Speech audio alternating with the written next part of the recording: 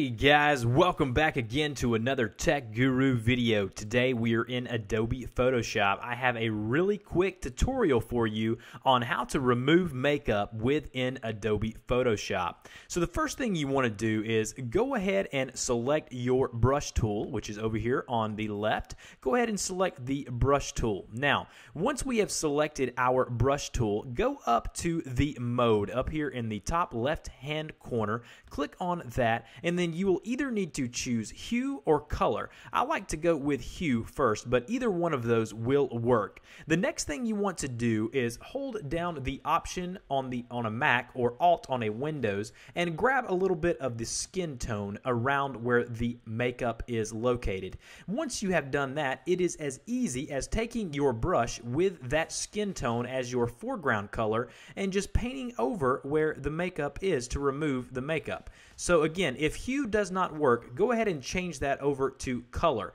and then try again and see if color works. Now you see in this case color works a little better, and if you get a little bit in the eye, go ahead and undo that, and if you need to, go ahead and reduce the size of your brush. So as you see now, I am removing the makeup from this image just by taking a little bit of the skin pigment here as my foreground color, and I now have a nice image without as much of the dramatic makeup. That's how you remove makeup in Photoshop. If you have any questions, let me know. If this video helped you, like it and subscribe to my channel for more great content, and I will see you guys next time.